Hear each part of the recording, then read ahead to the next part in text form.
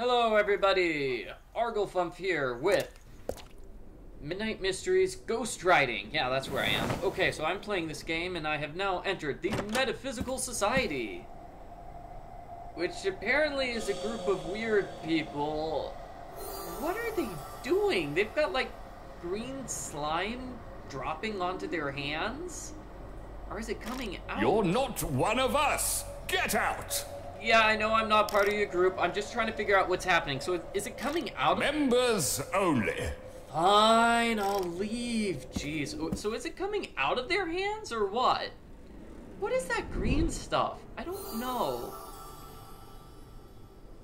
Like, I know what metaphysics is, but I only know, philosophy. Metaphysics is the study of being. What does it mean to exist? What does it mean to be? What does it mean to not exist? You know, questions like this. Why do we exist instead of not existing? Why is there something instead of nothing? It's answering questions like that. That's basically what metaphysics is. But this is clearly spiritual metaphysics, where things are weird and strange, and I don't understand spiritual metaphysics. Now maybe it's possible that the meaning of life is weird, and that's how spiritual metaphysics and philosophical metaphysics are the same? But I don't know, I don't understand, I'm confused. So let's just say for now that the Metaphysical Society is filled with a bunch of crazy weird people that are doing things like they're sucking life force out of people and destroying doors with termites. Yeah. I should note, Mr. Chairman, I believe one of our brothers is a traitor. I built a magical camera to figure out who it is. I should note that I haven't actually read this book. This book is called Our Mutual Friend. It was the final book written by Charles Dickens before he died. I have no idea what it's about. The book has like 100 different characters. Money and knowledge are the powers that change the world. Here, in this mansion, I've spent my time studying the works of my metaphysical mentors until I found the answer. So this is cool. I like the shadow graph again, and this is actually going to explain what the villain of the game has been doing. So he stole a bunch of money in the previous chapter, and he's giving it to these crazy metaphysical people.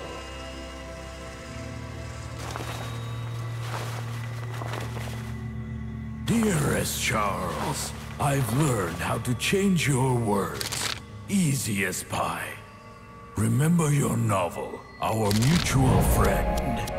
Well, it's become mine in a heartbeat. My lips quiver to see your reaction when you read through all my changes. I've got so many typos in there, you won't believe it. I misspell everybody's names. And see it you shall. Just give me more time. I'll catch you like a rabbit and drag you into this world that you merely created, but that I now reign. I've found the way to cross the border between our worlds. I only need to find a place where... Hey, he didn't finish talking. There are spots where you ghostwriters thrive. Sleepy Hollow is one of those places. My new friend, the Headless Horseman, agreed to help me, setting a trap with your precious friend as bait. Yeah, so all the stuff with Washington Irving was a trap by the villain to lure in Charles Dickens. It was much harder to contrive how to steal your soul, but I did it. I built this device, testing it first with a mummified cat. I've concluded that dead matter can drain life from living creatures. The dead return to life, and the living perish. You've generously donated parts of your personality to your characters. I'll remove those parts and place them in my device. The rest of your personality will be drawn to those parts, like a magnet to iron. Why do I need your soul? Ha ha ha, you'll see. So, the villain has been working with the Metaphysical Society because the Metaphysical Society has been able to bring a cat back from the dead. So he is basically going to use that to take over Charles Dickens? I don't know. Apparently, it's a very complicated evil plan, but it makes sense, right?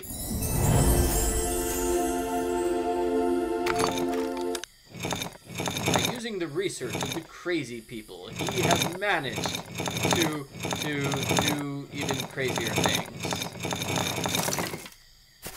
So maybe that's what metaphysics is. Metaphysics is now bringing dead people back to life. Huh. You know what the original meaning of metaphysics is? It's by Aristotle. He wrote the book Physics, and then he wrote the book Metaphysics. Metaphysics means the book I wrote after the physics book. Yeah, meta just means after. So, literally, you know, it's just, yeah, it's what he wrote after writing about physics. He wrote about the nature of being. I don't think he wrote about bringing cats back to life. Though we're not 100% sure because we don't have Aristotle's actual lectures. We just have a bunch of notes that his students took during his lectures. We don't have the actual lectures themselves. So it's a little confusing trying to figure out what Aristotle is trying to do. Speaking of confusion... I'm the automatic tailor. Would you like me to teach you? First, place your cloth on the table, then place your pattern on top, and trace the pattern with chalk. Thank you, automated tailor. Next, you'll need to use an item that works only when the two halves separate before coming together again. Use it on the cloth. So he's talking about scissors. These are puzzles. Great! Let's make it a challenge. Your next step is to feed the iron spider so it can weave your creation together. The first brother approves. The second brother accuses. The third brother is the tallest. And the fourth brother is romantic. The little brother has what you need. So he's talking about fingers. The fingers are all brothers. Like, the first brother approves by giving you a thumbs up. That's the thumb. And, second brother is a pointer finger accusing you. Third brother's tallest. Fourth is romantic because it has a wedding ring on it. When this beast gets angry, it spouts steam and flattens everything in its path. Anger it and use it on your creation. Even if the two people wear the same outfit, they'll still look unique. Wear your design with pride, my friend. Thank you, my friend. The most relatable character of the entire chapter. So, I have to wonder, this would be a fun challenge, if somebody tried writing out like the story of our mutual friend based on this video. You know, based on this game. That would probably be a hilarious,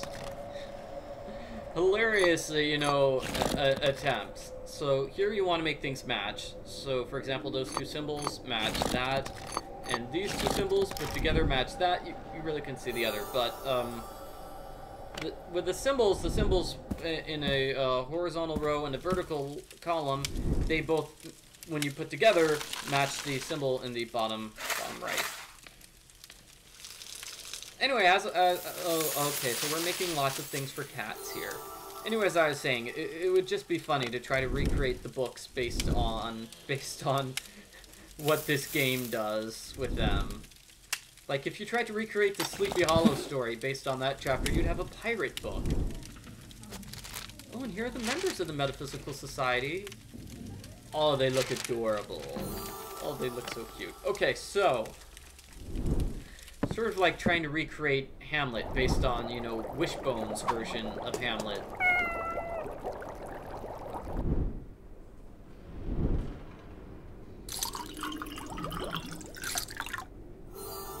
So now we have the green life energy, which brings dead things back to life, and apparently it works with this device to make the magical camera. perfect. So now we have the camera autica, which is Latin for the strange lamp. Okay, so Bella, she is the female member. And Edgar Allan Poe is this guy here with the mustache, I think. Okay, that is him. And the other guy... Ah, brother! Just in time. Go get the ones who went to the river. We need them. Oh, we're almost at the end of this video already. Oh my goodness. I've been babbling on about metaphysics and literature and things I don't understand. So this villain is the final member, Bradley. Brad, I know it's you.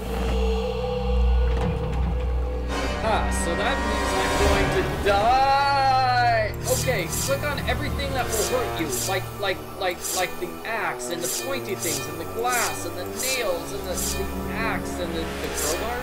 Come on, click on the crowbar, and everything looks fine. The bread. Click on the bread. The bread. Okay, well, we defeated the evil villain, and...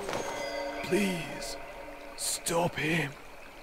Okay, guy, I don't know who you are. I'll try to stop him. Sorry he stole your soul.